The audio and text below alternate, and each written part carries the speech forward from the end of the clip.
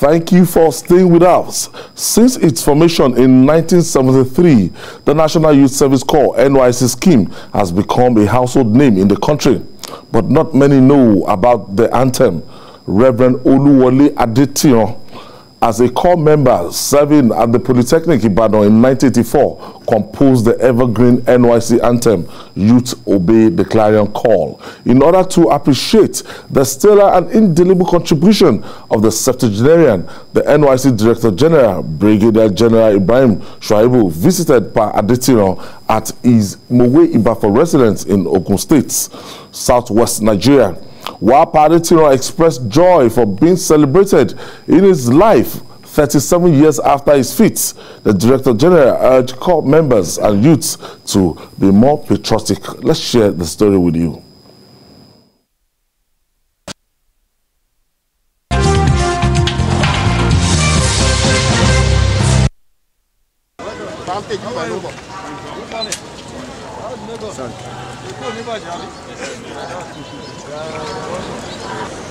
Please come out from the road so they can go.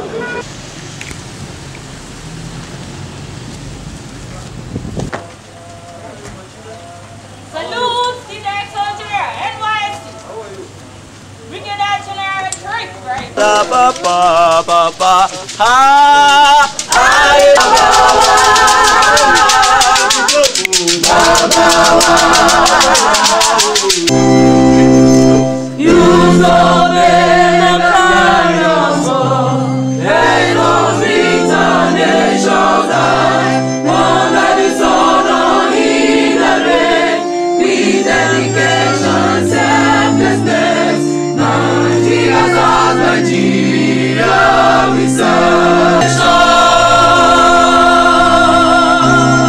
It is a well-thought-out program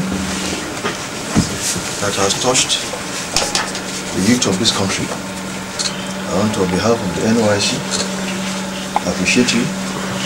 Thank you so much for your patriotism for this anthem. Well-powered words that will send great message to Nigerian youth. If you go through the anthem, quite philosophical, very powerful words that corps members, we need to look at it critically, the content of this national anthem, this NYSC anthem. So once again, we are so proud of you.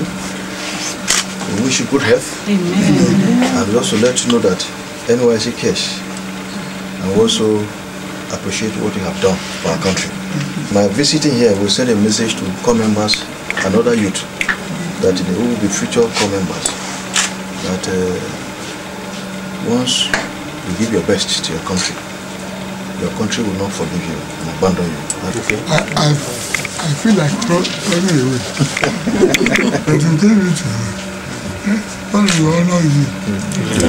72% of them are Yahoo boys and I. What do we do to that? Can we do? It is only God. Where I would say we are improving both negatively and positively. And I hope we will have a kind of 70% positivity and 30% negativity. I think that's what work powers have. And it's making them be what they are today. Wow.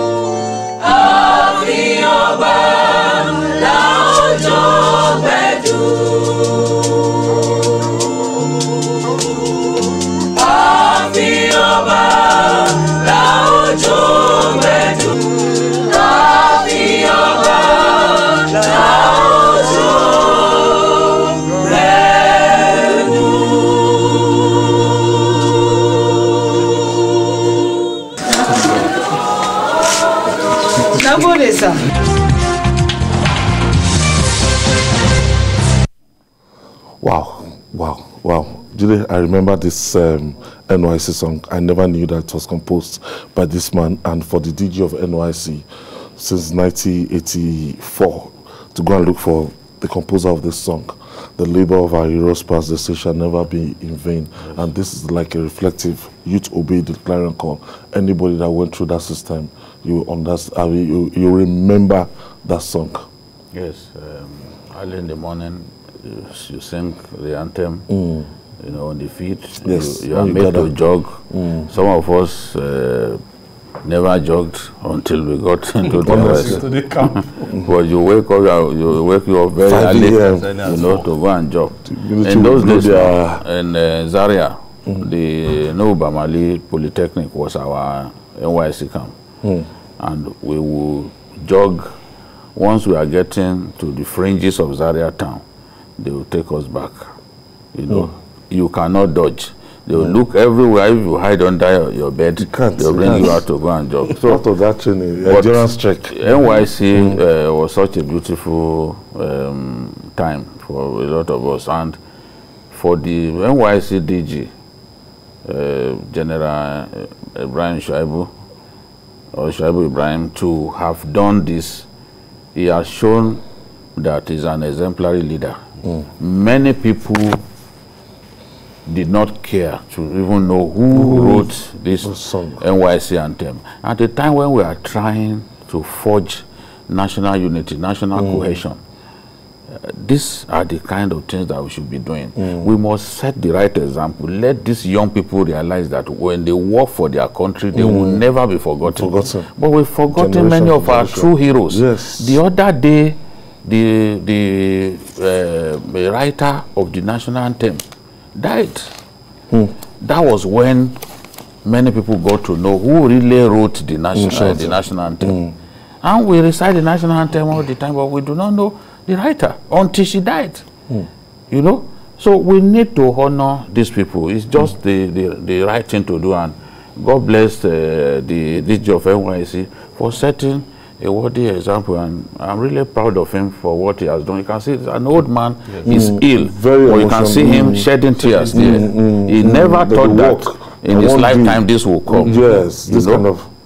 You can see his face still has that dedication. Yes, under the sun and in the rain, with dedication and selflessness. So look at the very deep lyrics. Yeah, exactly. You know, you can see from his face, you know, the kind of passion he has, you know, for his country, and all that is even encapsulated in what is the anthem, you know, the NYSC anthem. And just like Jide just said, the last time the lady who, you know, composed and wrote the national pledge, pledge, Felicia Adebola. When she died, nobody knew. It was later that people started saying, that's okay, she's the one that actually wrote the pledge that we are all always singing when we have an assembly in school. Then, you know, we always... That is the same way the man who wrote the national anthem. You know, the Edo man wrote the national anthem. That's why it was forgotten. Yeah, forgotten. You